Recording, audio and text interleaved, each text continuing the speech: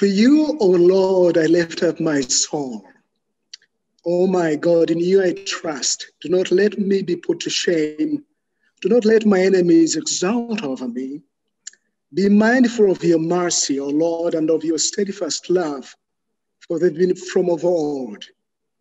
All the paths of the Lord are steadfast love and faithfulness for those who keep your covenant and decrees. Turn to me and be gracious to me from lonely and afflicted.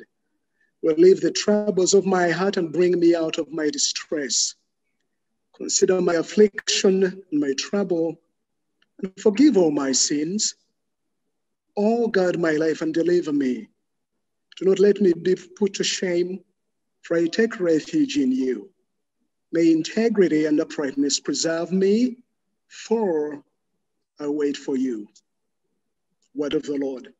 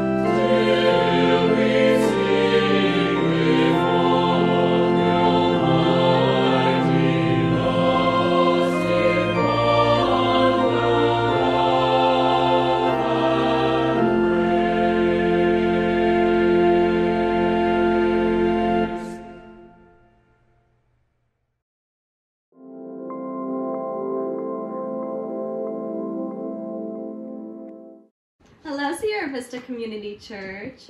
I'm here in my living room, and I just wanted to talk with all of you about how we can respect our elders.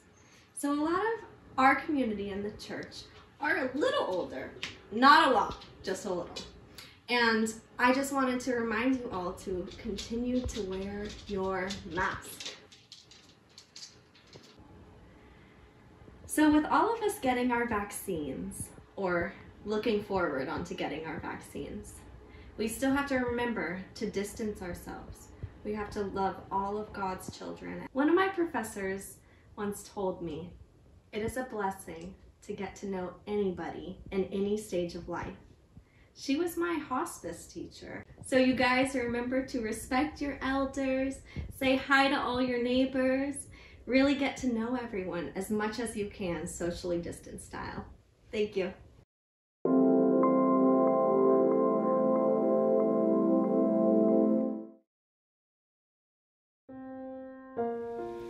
The Hill We Climb by Amanda Gorman. When day comes, we ask ourselves, where can we find light in this never-ending shade? The loss we carry, a sea we must wade. We've braved the belly of the beast. We've learned that quiet isn't always peace. and the norms and notions of what just isn't always just is. And yet the dawn is ours. Before we knew it, somehow we do it. Somehow we've weathered and witnessed a nation that isn't broken, but simply unfinished. We, the successors of a country and a time where a skinny black girl, descended from slaves and raised by a single mother, can dream of becoming president, only to find herself reciting for one. And yes, we are far from polished, far from pristine, but that doesn't mean we are striving to form a union that is perfect. We are striving to forge a union with purpose, to compose a country committed to all cultures, colors, characters, and conditions of man. And so we lift our gazes not to what stands between us, but what stands before us. We close the divide because we know to put our future first, we must first put our differences aside. We lay down our arms so we can reach out our arms to one another. We seek harm to none and harmony for all. Let the globe, if nothing else, say this is true, that even as we grieved, we grew, that even as we hurt, we hoped, that even as we tired, we tried, that we'll forever be tied together victorious, not because we will never know defeat, but because we will never again sow division. Scripture tells us to envision that everyone shall sit under their own vine and fig tree, and no one shall make them afraid. If we're to live up to our own time, then victory won't lie in the blade, but in the bridges we've made. That is the promised glade, the hill we climb.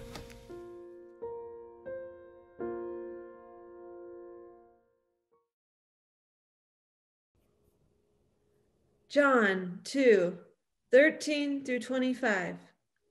The Passover of the Jews was near, and Jesus went up to Jerusalem. In the temple, he found people selling cattle, sheep, and doves, and the money changers seated at their tables. Making a whip of cords, he drove all of them out of the temple, both the sheep and the cattle. He also poured out the coins of the money changers and overturned their tables. He told those who were selling the doves, "Take these things out of here. Stop making my Father's house a marketplace." His disciples remembered that it was written, "Zeal for your house will consume me." The Jews then said to him, "What sign can you show us for doing this?" Jesus answered them, "Destroy this temple, and in 3 days I will raise it up." The Jews then said, "This temple has been under construction for 46 years, and will you raise it up in 3 days?" But he was speaking of the temple of his body. After he was raised from the dead, his disciples remembered that he had said this, and they believed the scripture and the word that Jesus had spoken. When he was in Jerusalem during the Passover festival, many believed in his name because they saw the signs that he was doing. But Jesus, on his part, would not entrust himself to them because he knew all people and needed no one to testify about anyone, for he himself knew what was in everyone.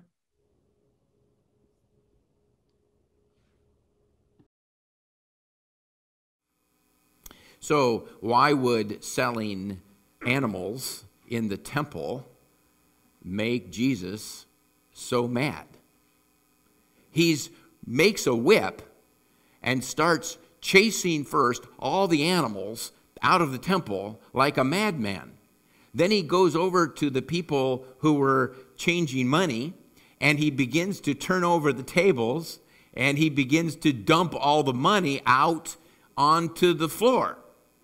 The leadership would just claim that they were trying to make it easier for the people in worship. That's what they would say. They would say, why do we make these people schlep their animals all the way? And they did use the word schlep. All the way from home just to come into the temple and make their sacrifice. We'll just sell them the animals here. And in fact, because when you came with your animal, you had to get your animal pre-approved. These animals would just be already pre-approved and perfect for sacrifice.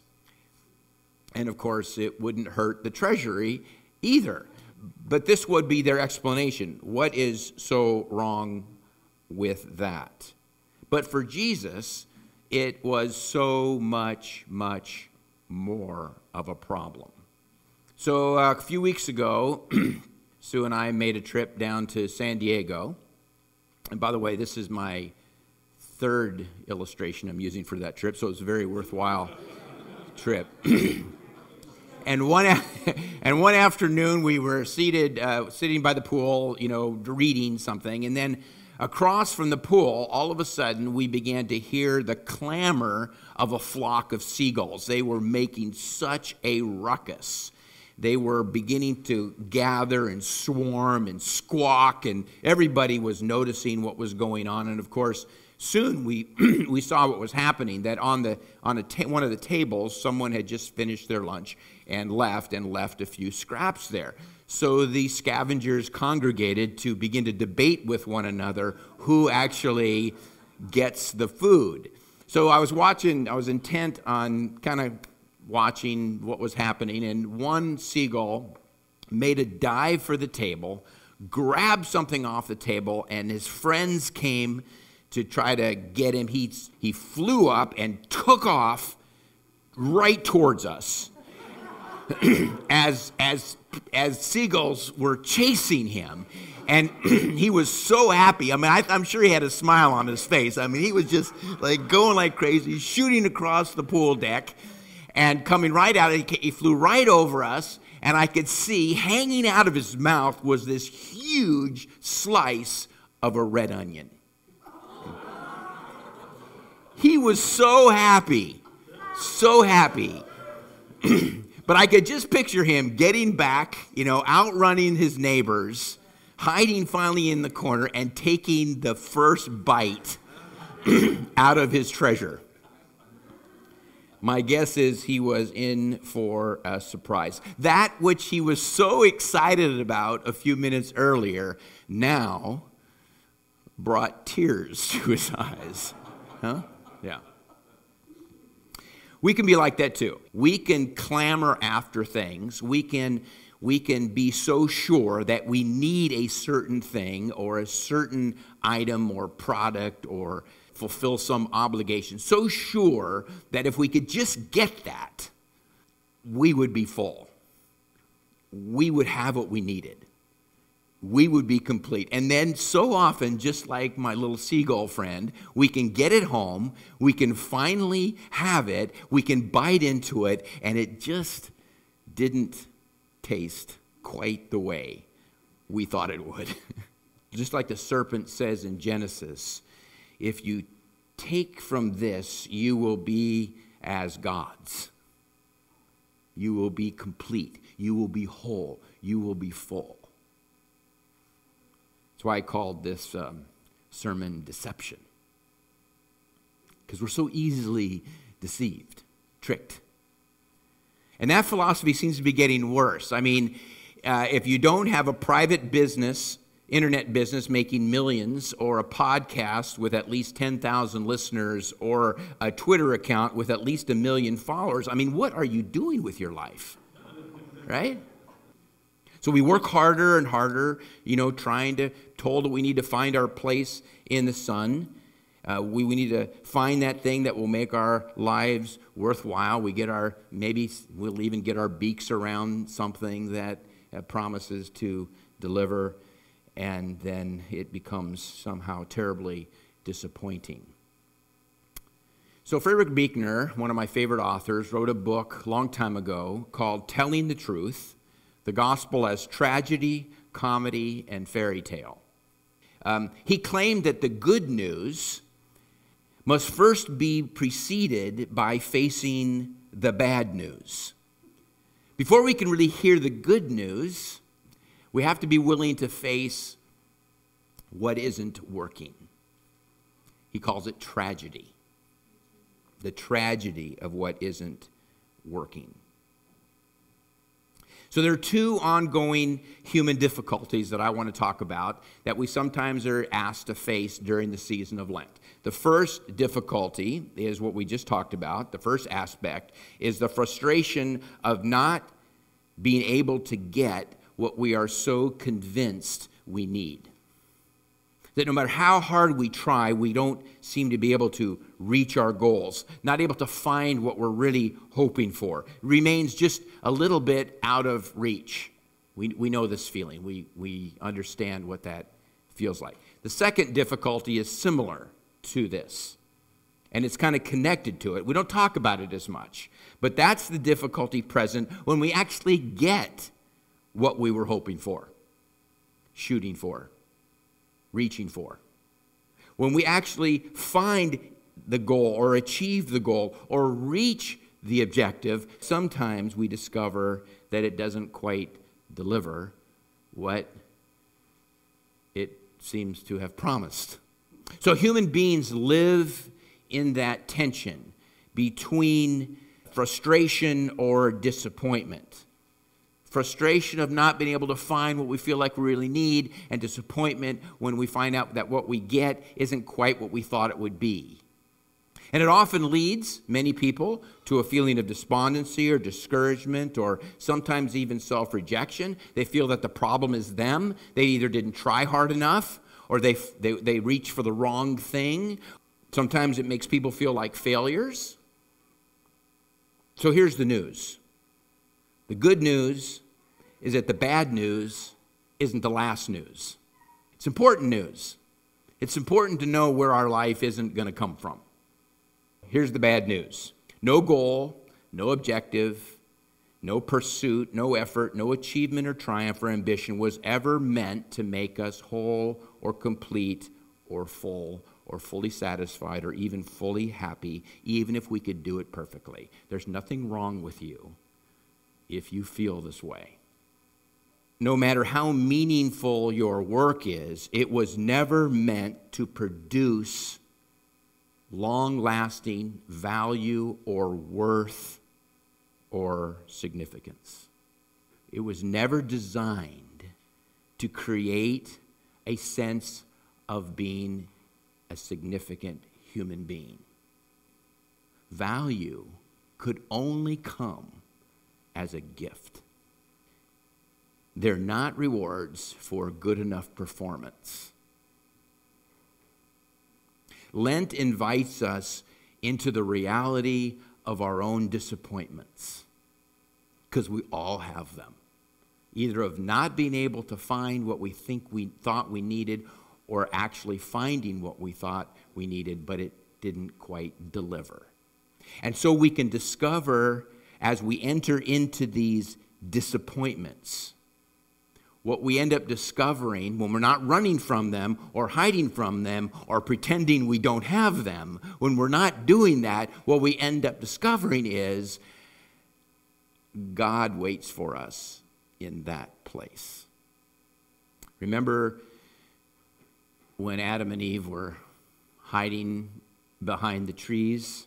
And God comes walking, it says in the poem, in the great creation poem. God comes walking in the middle of the day, in the cool of the evening, calls to them.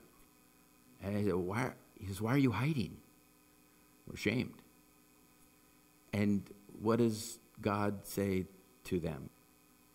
Who convinced you you were unacceptable? Who convinced you you weren't good enough? You see, this was the news the community of faith was supposed to bear and share. This is why Jesus got so mad that day in the temple. Because they turned something that was supposed to be a result of God's goodness and grace and was free and unconditional, and it was about love and kindness. and they turned it into a merit. You have turned my Father's house into a marketplace, Jesus said. And it's the very thing that continues to threaten the church today, and why so many people have stopped listening to us. Because they just see it as another place to tell them that they just haven't performed well enough. Remember the famous final speech by Dorothy in The Wizard of Oz? I bet you do. Glinda comes, remember, floating in. I think it was a scarecrow that asked Dorothy what did she learn when Glinda said that she knows everything she needs to know now. And Dorothy says this: if I ever go looking for my heart's desire again, I won't look any further than my own backyard. Because if it isn't there, well, then I never really lost it to begin with.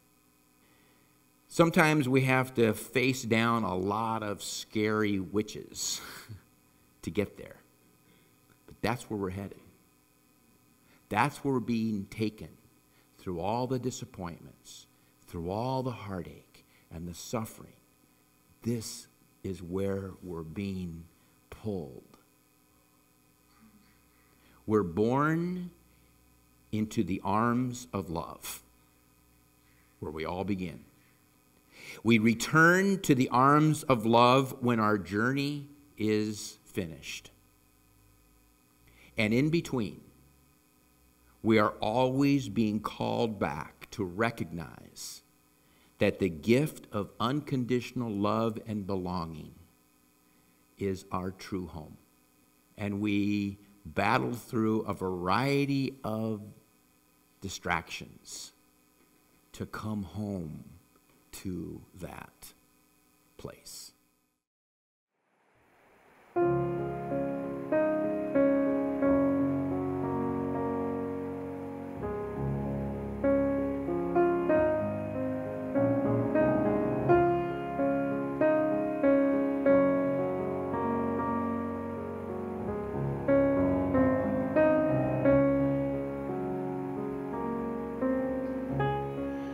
Creator God, we come to you in this, the February of our pandemic year. For some of us, a time of loss, a time of uncertainty, a time of fear. For all of us, a time when we long to touch each of our friends and all of our family, to worship again together in person, to join together in person for celebrations and gatherings. Help us to remember that spring is almost here. Flowers are blooming, the grass is green. Help us to remember that this pandemic will not go on forever, that Easter is coming with its promise of new life. Sometimes it can be very hard for us to remember the promise of Easter, and we need your help. Hear us as we pray together the prayer you taught your disciples. Our Creator, who art in heaven, hallowed be thy name. Thy kingdom come, thy will be done, on earth as it is in heaven. Give us this day our daily bread, and forgive us our debts, as we forgive our debtors. And lead us not into temptation, but deliver us from evil. For thine is the kingdom, and the power, and the glory forever. Amen.